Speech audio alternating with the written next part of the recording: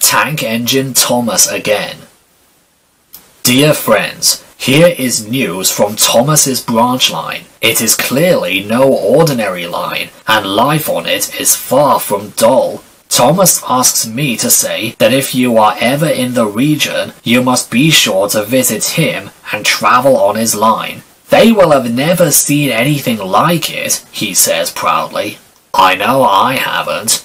The author, the Reverend Wilbur Awdry. Thomas and the Guard. Thomas the Tank Engine is very proud of his branch line. He thinks it's the most important part of the whole railway. He has 2 coaches. They are old and need new paint, but he loves them very much. He calls them Annie and Clarabelle. Annie can only take passengers, but Clarabelle can take passengers, luggage, and the guard. As they run backwards and forwards along the line, Thomas sings them little songs, and Annie and Clarabelle sing too. When Thomas starts from a station, he sings, "Oh, come along, we're rather late. Oh, come along, we're rather late." And the coaches sing, "We're coming along, we're coming along." They don't mind what Thomas says to them because they know he's trying to please the Fat Controller. And they know too that if Thomas is cross, he's not cross with them, he's cross with the engines on the main line who have made him late. One day they had to wait for Henry's train. It was late. Thomas was getting crosser and crosser. How can I run my line properly if Henry is always late? He doesn't realize that the Fat Controller depends on me. And he whistled very impatiently. At last Henry came along, and Thomas said, "Where have you been, lazy bones?" "Oh, don't be cross, Thomas, please. My system is out of order. No one understands my case. You don't know what I suffer. Oh."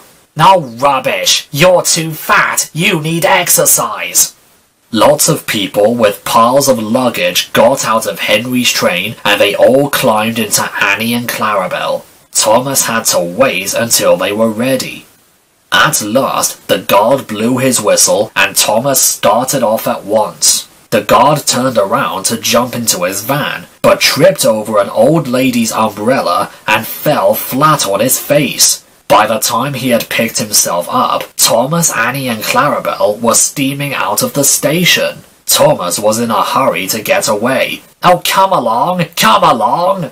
But Clarabelle didn't want to come along. "I've lost my nice guard! I've lost my nice guard!" Annie tried to tell Thomas, "We haven't a guard! We haven't a guard!" But Thomas was hurrying. He wouldn't listen, and on he puffed. "Come along! Come along!" Annie and Clarabelle tried to put on their brakes, but they couldn't without the guard, and they kept crying out, "Where is our guard? Where is our guard? Thomas, please stop! Thomas, please stop!" But Thomas didn't stop, until they came to a signal, and the signal said, "Stop." Thomas was very cross, and he said to his driver, "Oh, bother that signal! What's the matter?" And Thomas's driver said, "I don't know. The guard will tell us in a minute, Thomas." They waited and waited, but the guard didn't come. Thomas got even crosser. "Where is the guard?" Annie and Clarabelle knew, and they were crying, "We've left him behind!" The driver, the fireman, and the passengers looked, and there was the guard running as fast as he could along the line, with his flags in one hand and his whistle in the other. Everybody cheered him. He was very hot, so he sat down, had a drink, and told them all about it. Thomas was very sorry. "I'm very sorry, Mr. Guard." "Oh, it wasn't your fault, Thomas. It was an old lady's umbrella. Look, the signal is down. Let's make up for lost time, eh? Come on." Annie and Clarabelle were so pleased to have their guard again that they sang to Thomas, "As fast as you like, as fast as you like." And Thomas went as fast as he could. And they reached the end of the line quicker than ever before. Thomas Goes Fishing. Thomas's branch line has a station by a river. As he rumbled over the bridge, he often sees people fishing. Sometimes they stand quietly by their lines. Sometimes they actually jerk fish out of the water. Thomas often wanted to stay and watch, but his driver said, "No, Thomas, what would the Fat Controller say if we were late?" Thomas thought it would be lovely to stop by the river. "I should like to go fishing." Every time he met another engine, he would say, "I should like to go fishing." They all answered, "Engines don't go fishing." But that made Thomas impatient, and he would say, "Phew, silly stick in the mud." Thomas genuinely had to take in water at the station by the river. One day, he stopped as usual, and his fireman put the pipe from the water tower into his tank. Then he turned the tap on, but it was out of order, and no water came. Thomas said to his driver, "Oh, bother, I'm thirsty." "Never mind, Thomas, we can get some water from the river." They had a bucket and some rope, and they went to the bridge. Then the driver let the bucket down into the water. The bucket was old and had 5 holes in it, so they had to fill it up, pull it up, and empty it into Thomas's tank as quickly as they could. Thomas's fireman sang, "There's a hole in my bucket, dear Liza, dear Liza." But the driver said, "Never mind about Liza, you empty the bucket before you spill the water on me. Go on." At last they finished, and Thomas started off. "That's good, that's good." And Annie and Clarabelle ran happily behind. "That's much better, that's much better." They puffed along the valley and were in the tunnel when Thomas began to feel a pain in his boiler, while steam was hissing from his safety valve in an alarming way. Thomas's driver said, "There's too much steam," and the fireman opened the tap in the feed pipe to let more water into the boiler, but none came out. Thomas groaned, "Oh dear, I'm going to burst! I'm going to burst!" They damped down his fire and struggled on, but Thomas was in a terrible state. "I've got such a pain! I've got such a pain!" Just outside the last station, they stopped, uncoupled Annie and Clarabelle, and ran Thomas, who was still hissing fit to burst, onto a siding right out of the way. Then, while the guard telephoned for an engine inspector and the fireman was putting out the fire, the driver wrote notices in large letters, which he hung on Thomas in front and behind. "Danger! Keep away!" Soon, the inspector and the Fat Controller arrived. "Cheer up, Thomas, we'll soon put you right." The driver told the inspector what had happened. "So, the feed pipe is blocked? Well, I'll just look in the tanks." He climbed up and peered in. Then he came back down and told the Fat Controller, "Excuse me, sir, but look in the tank, won't you please, and tell me what you see?" "Oh yes, certainly, Inspector." He clambered up, looked in, and nearly fell off in surprise. "Well, I never! Inspector, can you see fish?" "Gracious goodness me! How did the fish get in there, driver?" Thomas's driver scratched his head. "We must have fished them from the river," and he told them about the bucket. The Fat Controller laughed. "Well then, Thomas, so you and your driver have been fishing. But fish don't suit you, Thomas, do they? We must get them out." So the driver and fireman fetched rods and nets, and they all took turns fishing in Thomas's tank. When they had caught all the fish, the station master gave them some potatoes. The driver borrowed a frying pan, while the fireman made a fire beside the line and did the cooking. Then they all had a lovely picnic supper of fish and chips. The Fat Controller finished first. That was good. Very good indeed. But fish don't suit you, Thomas, do they? So you mustn't do it again." And Thomas said, "No, sir, I won't. Engines don't go fishing. It's too uncomfortable. Thomas, Terence, and the Snow. Autumn was changing the leaves from green to brown. The fields were changing too, from yellow stubble to brown earth. As Thomas puffed along, he heard a tractor at work. One day, stopping at a signal, he saw the tractor close by. The tractor looked over the fence at Thomas and said, "Hello, I'm Terence. I'm ploughing. I'm Thomas, and I'm pulling a train." "Oh, what ugly wheels you've got." "They're not ugly. They're caterpillar tracks. I can go anywhere with my tracks. I don't need rails." "Well, I don't want to go anywhere. I like my rails, thank you." And off went Thomas. Winter came, and with it, dark heavy clouds full of snow. Thomas's driver said, I don't like it. A heavy fall is coming. I hope it doesn't stop us." But Thomas saw that the snow was melting on the rails, and he said, "This is soft stuff. There's nothing to it." And he puffed on, feeling cold but confident.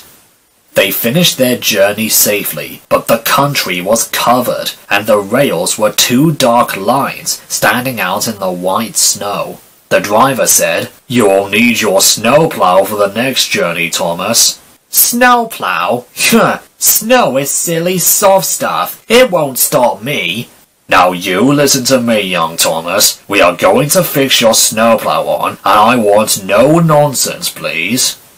The snowplow was heavy and uncomfortable, and it made Thomas cross. He shook it and banged it, and when they got back, it was so damaged that the driver had to take it off. "You're a very naughty engine, Thomas," and he shut the shed doors for the night. The next morning, both the driver and fireman came early, and they worked hard to mend the snowplow, but they couldn't make it fit properly. It was time for the first train. Thomas was pleased. "I shan't have to wear it. I shan't have to wear it. I didn't need that stupid old thing yesterday, and I shan't need it today. Snow can't stop me." And he rushed off into the tunnel, thinking of how clever he was. At the other end, he saw a heap of snow fallen from the side of the cutting. "Silly old snow! Silly old snow! Look out! I'm coming! Cinders and ashes! I'm stuck!" And he was. The driver said, "Back, Thomas! Back!" Thomas tried, but his wheels spun and he couldn't move. More snow fell and piled up around him. The guard went back for help, while the driver, fireman and passengers tried to dig the snow away.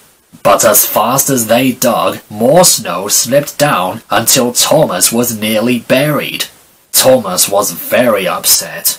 "Oh, my wheels and coupling rods! I shall have to stop here until I'm frozen. Oh, what a silly little engine I am." And Thomas began to cry. A bus came and took all of Thomas's passengers away, and Thomas felt very lonely and sad. When he heard a noise from the tunnel. Yes, it was Terence, and he came chugging out of the tunnel. "Hello, Thomas. Now don't worry, I'll soon get you out." He pulled the empty coaches away, then came back for Thomas. Thomas's wheels were clear, but still spun helplessly when he tried to move. Terence tugged and slipped and tugged. At last, he dragged Thomas into the tunnel. Thomas was very grateful. "Thank you, Terence. Thank you. Your caterpillar tracks are really splendid." "They can take me anywhere, Thomas." And Thomas's driver said, "I hope you'll be more sensible now, Thomas." "I'll try to be. I'll try to be." And Thomas puffed off for home. Thomas and Bertie. One day, Thomas was waiting at a junction when a bus came into the yard. Thomas said to the bus, "Hello, who are you?" "I'm Bertie." "And who are you?" "I'm Thomas. I run this line." "Oh, so you're Thomas, aren't you?" Ah, yes, I remember now. You got stuck in the snow, didn't you? I took your passengers, and Terrence pulled you out, didn't he? Well, I've come to help you with your passengers today. This made Thomas very cross indeed, and he let off steam. Help me? I can go faster than you. You can't. I can. You can't. I can. All right, I'll race you. The drivers agreed. The station master said, Are you ready? Steady? Go! And they were off. Thomas never could go fast at first, and Bertie drew in front. Thomas was running well, but he didn't hurry. Annie and Clarabelle were rather anxious. Why don't you go fast? Why don't you go fast? But Thomas said, Wait and see. Wait and see. He's a long way ahead. He's a long way ahead. But Thomas didn't mind. He remembered the level crossing. There was Bertie fuming at the gates as they sailed gaily through. Goodbye, Bertie! The road left the railway and went through a village, so they couldn't see Bertie. They stopped at a station, and Thomas called out, Quickly, please! Quickly, please! Everybody got out quickly. The guard whistled, and off they went. Thomas sang, Come along, come along, and Annie and Clarabelle sang, We're coming along, we're coming along. Hurry, hurry, hurry! Oh! For there, straight ahead, was Bertie crossing the bridge over the railway, and he was tooting triumphantly on his horn. Thomas groaned, Oh, bother! How bother! Annie and Clarabelle wailed, He's a long way in front! He's a long way in front! But Thomas's driver said, Now steady, Thomas, we'll beat Bertie yet. We'll beat Bertie yet. We'll beat Bertie yet. We'll do it. We'll do it. We'll do it. We'll... Oh, bother! There's a station! And as he stopped, he heard something go, Goodbye, Thomas. You must be very tired. Sorry I can't stop. We buses have to work, you know. Ta-ra! The next station was by the river. They got there quickly, but the signal was up. Thomas thought, Oh dear, we've lost now. But he felt better after a drink. Then James rattled through with a goods train, and the signal dropped, showing that the line was clear. Hurrah, we're off! Hurrah, we're off! And as they rumbled over the bridge, they heard a very impatient and there was Bertie waiting at the red traffic lights, while cars and lorries crossed the narrow bridge in the opposite direction. But as soon as the lights turned green, Bertie was off with a roar, and soon he and Thomas were racing side by side, up in the valley. The passengers in the train and in the bus got very excited and started cheering and shouting. Now Thomas had reached his full speed, and foot by foot, yard by yard, he gained on Bertie, until they were running level. Bertie tried hard, but Thomas was too fast. Slowly but surely, he drew ahead until he plunged into the tunnel, leaving Bertie toiling far behind. Thomas was very pleased. I've done it! I've done it! So were Annie and Clarabelle. We've done it, hooray! We've done it, hooray! And on they went to the last station.